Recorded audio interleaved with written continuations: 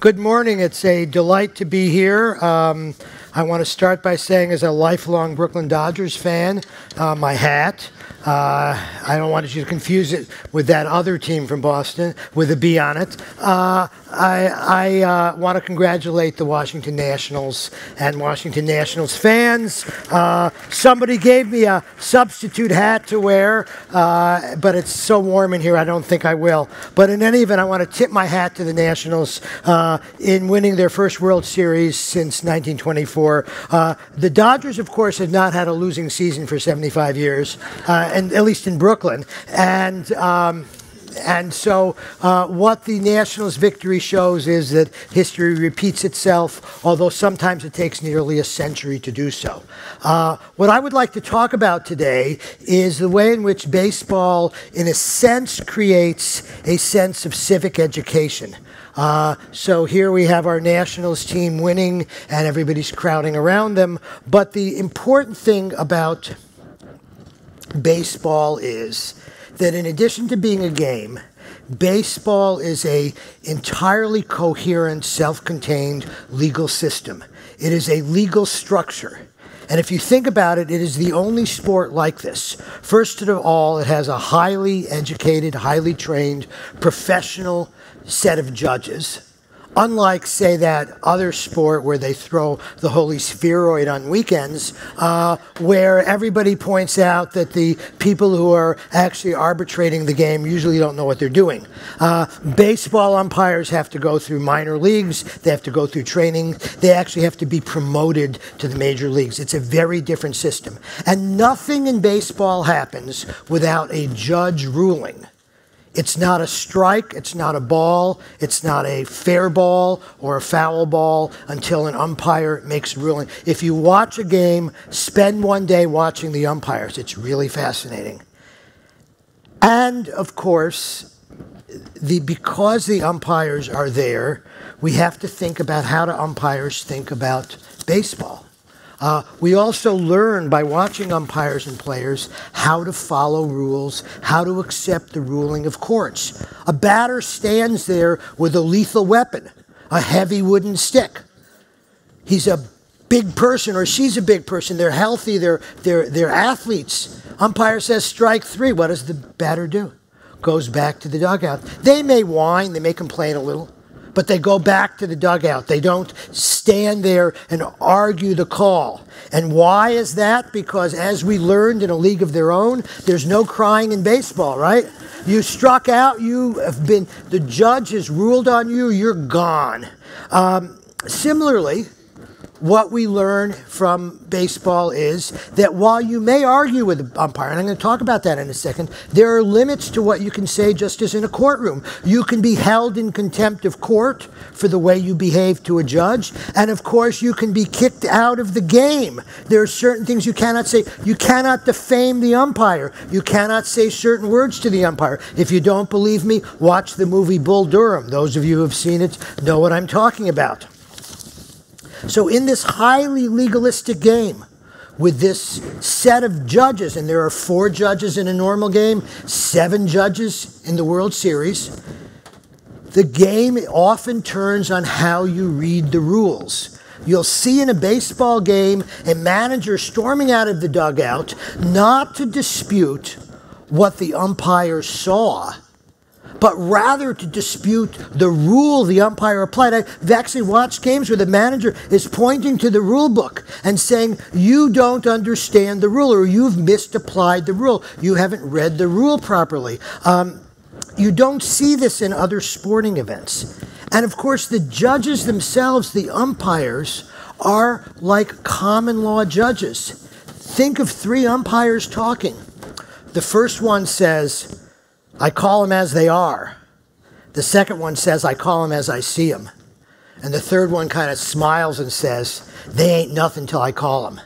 If you understand that, and we all grew up understanding that, then you can understand, whether we like the outcome or not, that Ruth Bader Ginsburg and Clarence Thomas can legitimately adjudicate a case before the Supreme Court, even though they come to the decision from very different perspectives. And this year there was a case which was a 9-1 case in which Thomas and Ginsburg agreed. Ginsburg wrote the opinion. I'm thrilled to say she quoted me in it, so that's why I know about this case. But the point is that we accept the legitimacy of the ruling because we accept the legitimacy that there may be different ways you approach the law, just as the umpire says, I call them as I see them, and the other umpire says, I call them as they are. So this is part of what we learn. Similarly, you will see a batter occasionally turn around on a called strike. Batter does this. He's not telling the umpire, you idiot, why don't you get glasses? He's asking a simple question, where was it? Because what the batter wants to know is, where is the strike zone today?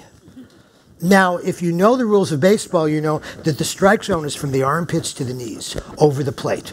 Well, if in major leagues, with 100-mile-an-hour balls or 90-mile-an-hour balls, if they called a strike zone that big, we'd have infinite number of 15-inning, one-run games with tons of people striking out.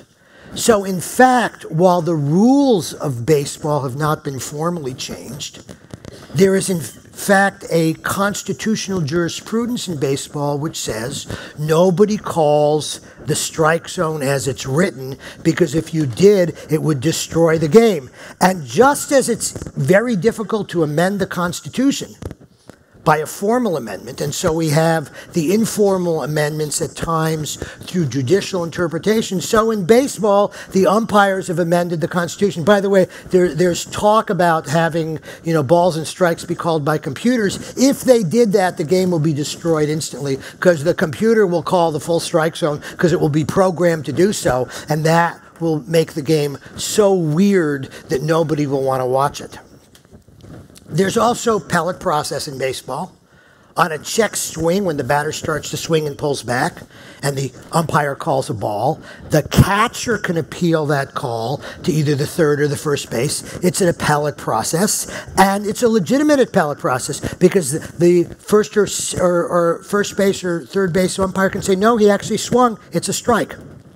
And you can argue, as I've said, and people do, every little leaguer is a future lawyer. Every little leaguer is a natural litigator, because we all understand that you can argue, but when you lose, when the umpire says, no, I'm not changing my mind, and of course they never do, then you go back to the dugout. You don't get up and scream obscenities at the umpire. You don't say the umpire is illegitimate. You don't say I don't have to follow the rules of the judge, because we live in a society run by a constitution, and baseball is run by its own constitution, the rule book. And as I said, there are certain things you can't say to an umpire. Furthermore, you can't touch an umpire, because if you touch an umpire, you get thrown out. And that leads to the sacrosanct notion that we have in this country that we don't attack the judges. Unlike many countries, there have been very, very few instances where judges have been attacked by angry plaintiffs, angry defendants, angry people in courts, because we grow up understanding that the judge, like the umpire, is not somebody you hit with the bat or hit with your fist. The former Yankees manager, Joe Girardi, who is now going to move to where I live, Philadelphia, to be the Phillies manager, he often comes up to an umpire to argue like this. Sticks his nose right in the umpire's nose, right at his nose, but his hands are, why does he have his hands clasped? Because he doesn't want to get excited and wave his hands, because if he hits that umpire by accident, you're out of here. You're out of the game. So this is all part of the process of understanding baseball. Now, baseball has arcane rules, but the development of the rules reflect the development of law in the United States. Take the infield fly rule. You all understand it, right? Of course not, because it's a really complicated rule. But let me explain. It's really not that difficult. If there are fewer than 2 outs, and there are runners on first and second, or runners on first, second, and third, and there is a fly ball that is hit that could be caught by an infielder with ordinary effort,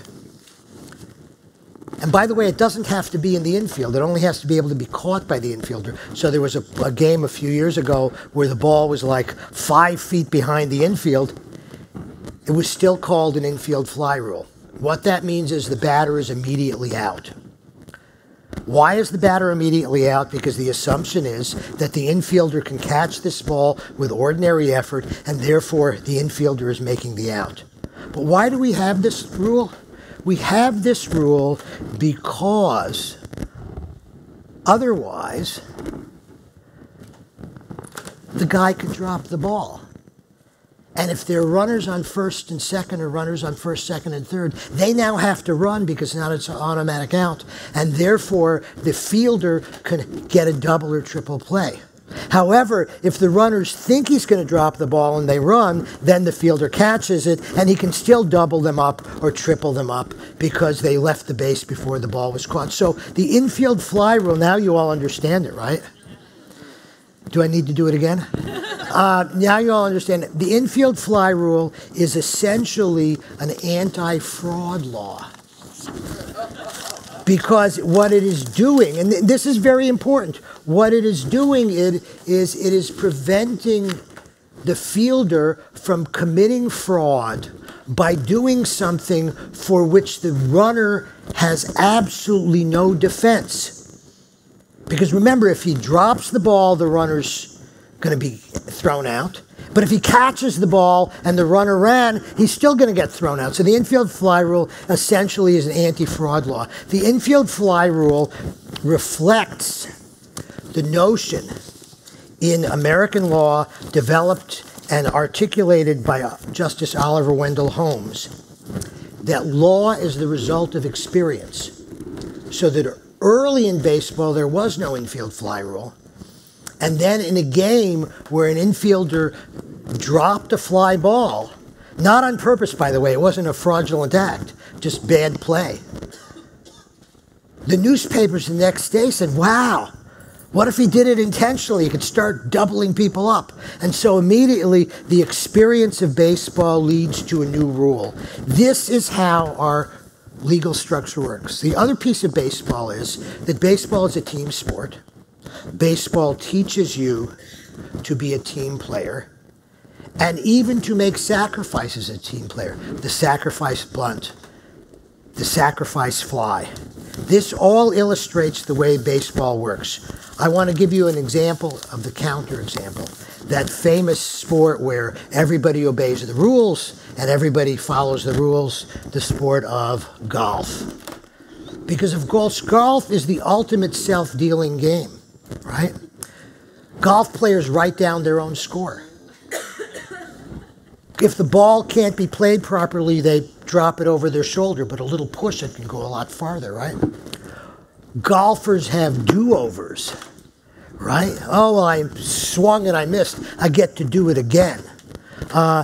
They call it a mulligan. There are no mulligans in baseball, except the guy's last name sometimes is Mulligan. You can't self-deal in baseball because unlike golf, except at the very professional level, there are referees and judges in baseball. There are not. And so what we learn from baseball is that we live in a rule-bound society. We live in a society where law matters. During the American Revolution, this guy, Thomas Paine, he did not play baseball, as far as I know. Thomas Paine wrote one of the most important books in American history, Common Sense. It is the book that helped galvanize the American Revolution. Thomas Paine is arguing against the monarchy, and what does he say in Common Sense? He says that when the revolution is over and the Americans have written their Constitution, he hoped that one day in the future, a day would be set aside solemnly for proclaiming the charter, that is the Constitution, by which the world may know that so far as we approve of monarchy, that in America the law is king. For as in an absolute government the king is law, so in free countries the law ought to be the king, and there ought to be no other. That, in any event, is the theory of the American Constitution, and it's also the theory of our national sport, baseball. Thank you very much.